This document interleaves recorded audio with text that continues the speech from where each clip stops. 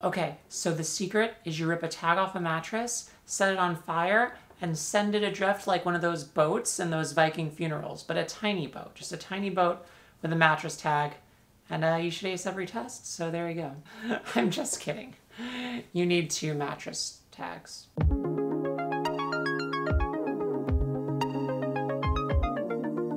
What is up, everybody? Isn't Michaela here, and I'm super excited. I got all new recording equipment for the channel, and I'm having so much fun learning to use it. So I figure while I'm learning to use the new camera, let's sit down and have a little bit of chat, Good job, Michaela, you can words. A little chat about exams. So when I was doing chemical engineering in college, I managed to get out of there with a 3.8 GPA, which isn't a 4.0. I was never a valedictorian. Stupid organic chemistry. There was also one semester where I was so excited to hack my Pokemon games to make a competitive team that I kind of didn't study a lot. But somehow I managed to get out of there with a 3.8, which was like a few B's, nothing crazy. But I did ace a lot of my exams. I felt at the end of my college career that I really got an exam acing kind of down to a system. I did the same thing for every test. I performed exactly the same way, and I usually got the same results. When I deviated from that method, I tended to not get as good results. So I thought this would be a great topic to introduce and show you how I prepared for tests. Yes, I know I'm supposed to eat a good meal. I'm not supposed to subsist on coffee and memes for all of college, but you know what? When you're in engineering, you gotta live on whatever you can live. And sometimes living on memes and coffee and bagels were the only things that kept you going during those times. Title of some flashbacks there. That's okay, rolling right along. So I wanted to just talk about my method for studying for tests. Because I think it can really help a lot of people because it's very systemic. And it uses a concept that I learned in computer programming called modularization. So for those that don't know, modularization is a very key part of computer programming. Essentially, what you do when you modularize something is you take a complex task and break it up into smaller tasks. Those smaller tasks are much easier to program than the one giant large task. And when you break things up, it's much easier than taking it all on together. Have you ever noticed that when you pull an all-nighter for studying for a test, you forget all of that information within like a week? Our brains aren't really equipped for long-term retention of a complete information dump with absolutely no modularization behind it. Because being able to modularize and box skills and knowledge is what humans do best. When you get really good at something, you find that the things that you used to think a lot about are just automatic. Maybe it's chess, and an opening that you really struggled with, you just play immediately, and you just have an instinct about what move to play next. Or you're doing tennis, and you hit the ball really just well. You don't have to think about where your foot is or where your hand is. That's your brain modularizing. And that's the approach that I took with my exams. And so the main secret to all of my test acing was how I created my one-page note sheet. Now, for a lot of engineering exams, you had to create a note sheet. They gave you a page of notes that you could use. Some were open books, some were open homework.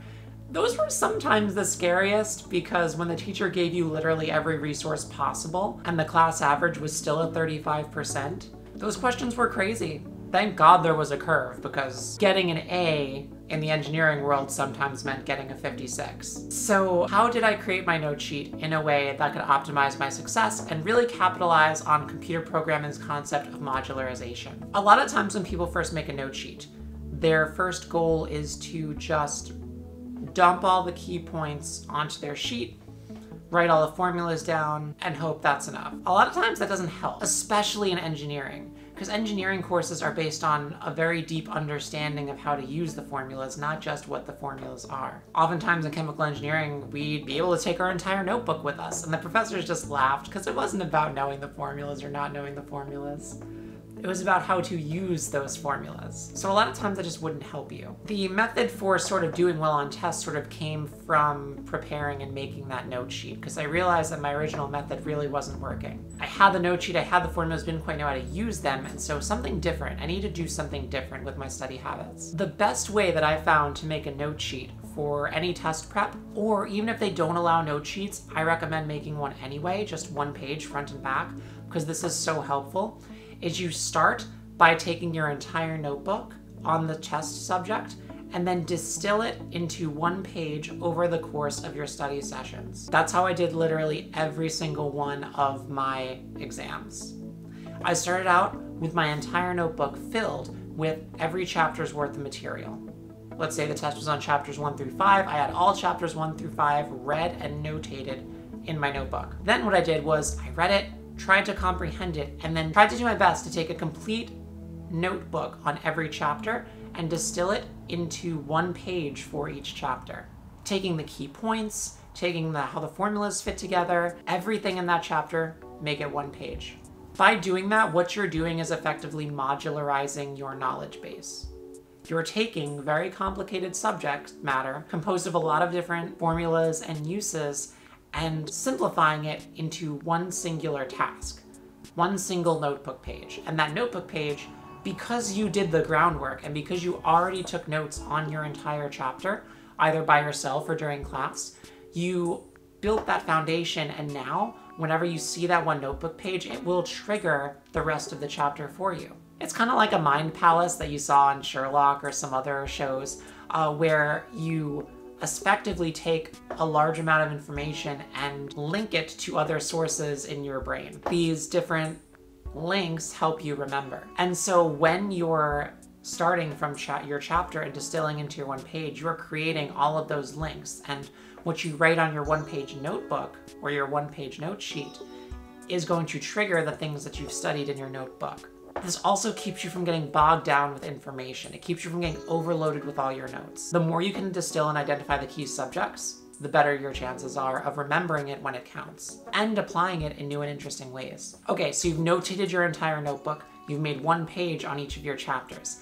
Now you do the work on figuring out how to turn your 5 chapters worth of pages into one single page. This is the really fun part because you have to try to take the cream of the crop, the best of the best, the most descriptive and efficient way of translating everything you've learned onto one single page. But it's not as scary as trying to do that from your textbook to one page because you already laid the groundwork. You already simplified your textbook into notebooks and your notebooks into one page for each chapter. So now the best way to proceed is to take all those one pagers and make it a master page. By creating this master page between chapters, you'll learn how each of the key subjects in your chapters fit together. You'll create connections you haven't learned before. Maybe a certain equation in chapter 1 is applied differently in chapter 2, and you wouldn't realize that because you were just so in the weeds of how to use that equation in chapter 2. It also further modularizes your knowledge base from one page for each chapter to maybe one segment of a page for each chapter. And then when you go in for the test, your note page isn't just a collection of random formulas you jotted down that you hoped you didn't remember. Your note page is actually a result. You've created something. You've created a way to remember everything that you've studied. This is not going to be an easy trick. There's no simple solution like, hey, if you drink 2 cups of coffee, study, drink 2 more cups, don't get sleep, and then rub a monkey's paw 3 times, you'll get an A easy.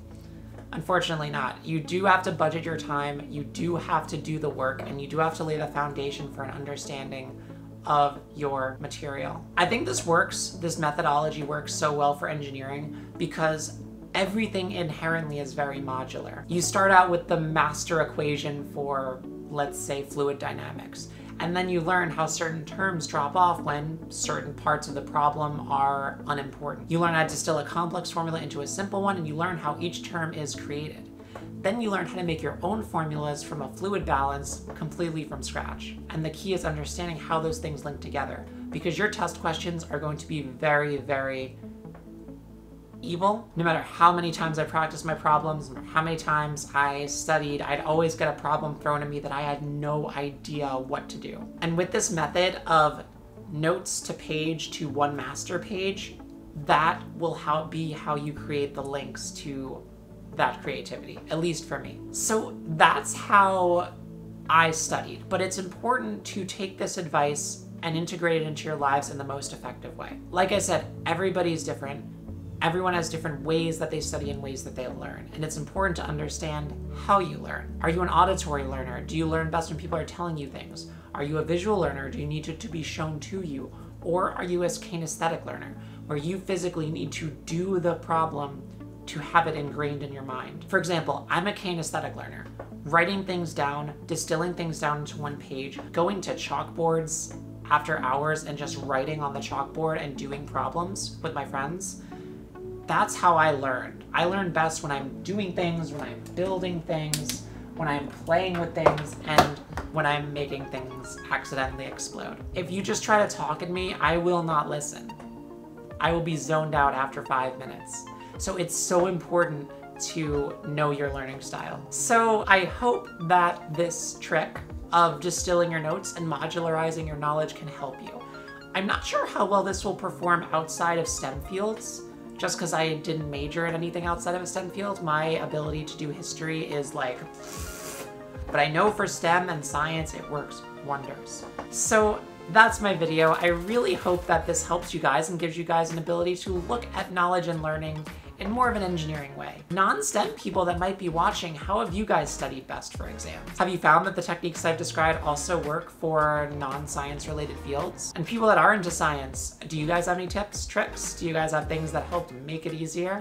I would love to hear your comments in the comments section below. And I'd also love to see you guys again. So definitely subscribe to my channel if you like all of this science vlog / building weird stuff kind of vibe that I'm sort of cementing myself into. Only like 100,000 more subscribers and then I could completely sell out and then try to sell an online course that doesn't actually work. Then maybe quit YouTube, figure out what I want to do with my life, take some sort of trip, maybe start a new channel, thinking that that's the problem, when actually the problem is humans' never-ending need for improvement and more views. I can't wait to see you guys again. I'm gonna be talking about something that I built and coded next week, and I'm really excited for that. That is in the bank, waiting to be released, and I can't wait to show you.